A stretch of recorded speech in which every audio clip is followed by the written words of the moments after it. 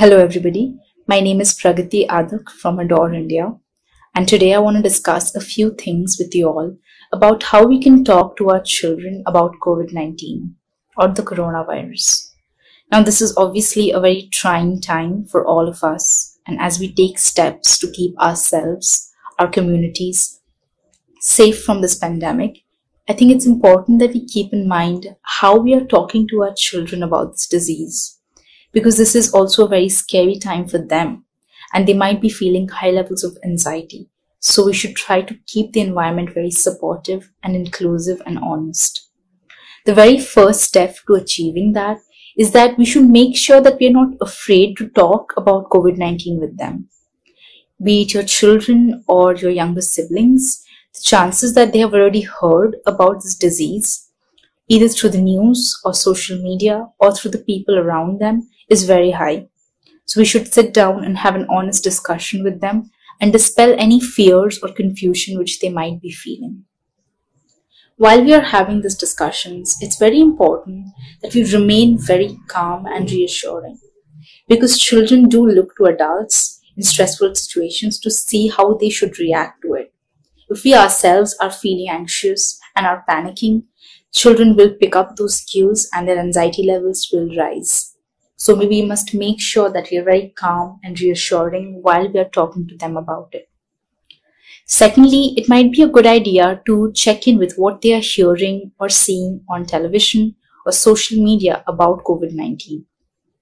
The first reason for that is there is a vast amount of misinformation which is circulating in these platforms about COVID-19, and this can cause increased confusion and fear amongst children. We can dispel these fears by referring them to official and verified sources such as the WHO website, the CDC website, or the Ministry of Health and Information website.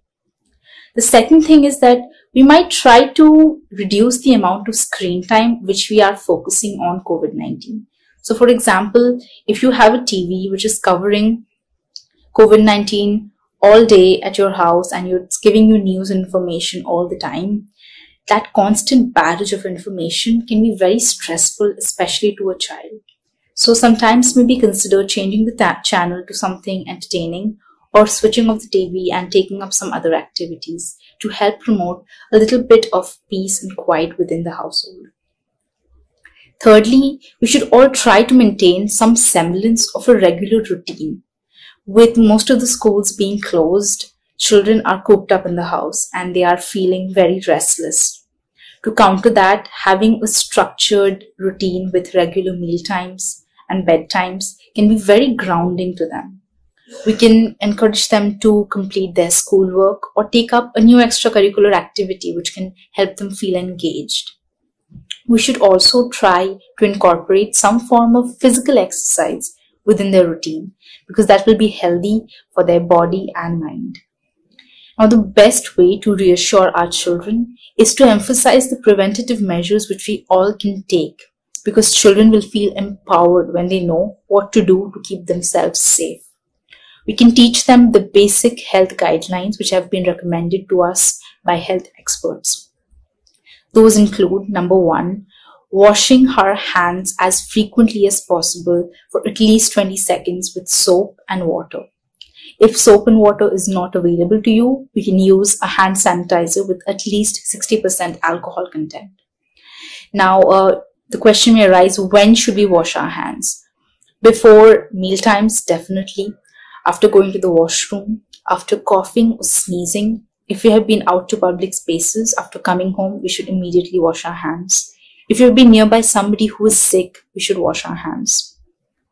If you have very young children, a good way to keep time of those 20 seconds might be to sing along some nursery rhymes with them, which can be a fun way. For example, singing Twinkle Twinkle Little Star or singing the Happy Birthday song twice amounts to exactly 20 seconds.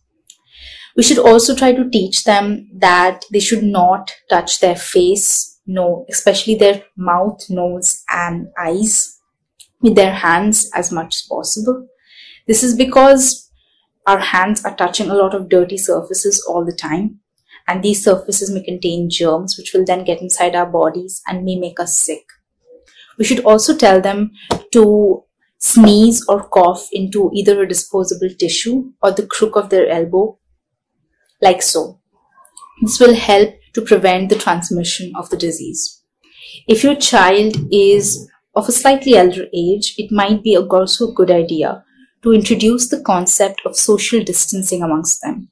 In very simple and brief terms, it basically means distancing ourselves from people, avoiding large crowds, not touching people unless it's necessary, etc. Now, while we are discussing these important things with our children, it is also important that we do not overwhelm them with more and more information, and keep our information age appropriate. For children who are in kindergarten and elementary, very simple, brief information with focus on preventative measures will be good. For children who are in middle school and high school, we can try to provide them with as honest and accurate information as we can find and refer them to verified sources. Having this information will make them feel more in control and will control their anxiety and reduce any fears they might have. You know your child better than anybody, so let your child's questions guide the amount of information you want to share with them. Definitely help them practice healthy habits and always keep a lookout on updates on verified sources. I hope you all stay safe and healthy. Thank you so much.